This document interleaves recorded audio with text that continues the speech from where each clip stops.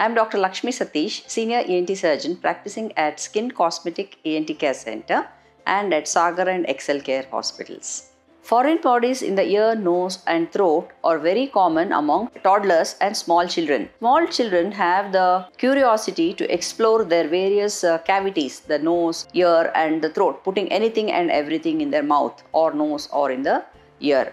So whenever a child keeps playing with objects like seeds, beads, crayons, pencil tips, etc., the parents have to be really vigilant, because suddenly they can pop something into their ear, nose or throat and they can start crying. A foreign body in the ear is better observed when the child starts getting irritation in the ear and starts poking the ear or points to the mother or the caregiver. That child keeps on meddling the ear, then the parents must suspect that something must have gone into their ear.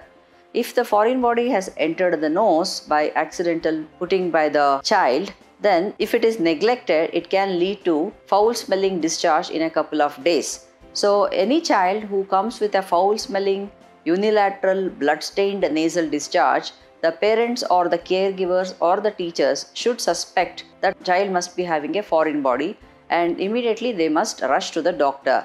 So it is not advisable for the parents to wait till the smelly discharge starts coming. If at all they have any suspicion, there is no harm in consulting the doctor, because earliest it is removed is the best thing for the child. Because vegetable foreign bodies are hygroscopic, they absorb water and every hour they keep increasing in size. So things like peanut, any nuts and seeds, they swell up after absorbing water from the nasal secretions, and they really swell up and it becomes difficult later on for us to remove in the outpatient setup. Best time for the foreign body to be removed is as soon as it is inserted, and the parents, it's better for them not to meddle and avoid any trauma to the ear, nose or throat, and rush to the nearest ENT facility and get it removed immediately. We as doctors take the child into confidence and we prepare the child and the parents, and everybody will be extremely scared. We have to calm them down. And if it is a nasal foreign body, we have to decongest the nose by putting the drops for some time. First we have to see whether the foreign body is there or not.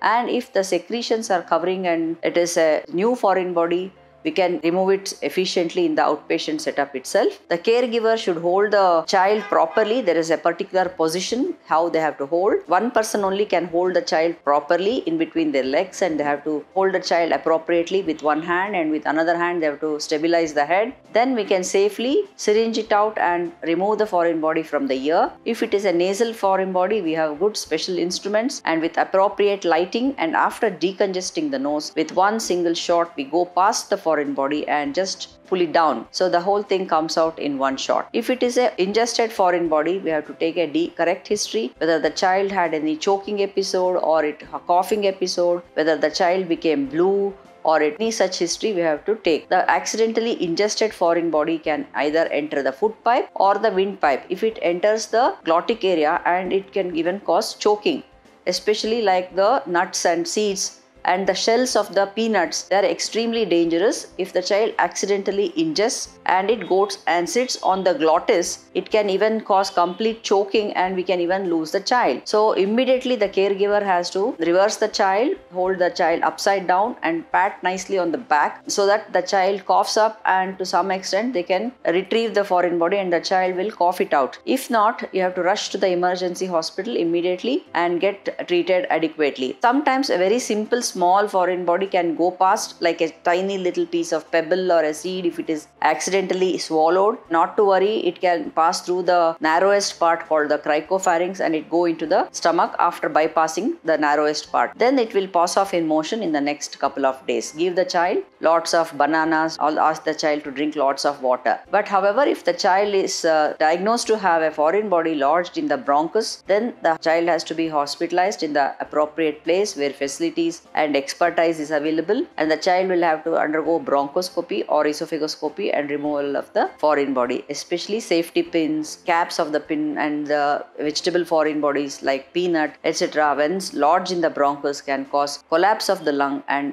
result in chronic cough and breathing difficulty. Thank you.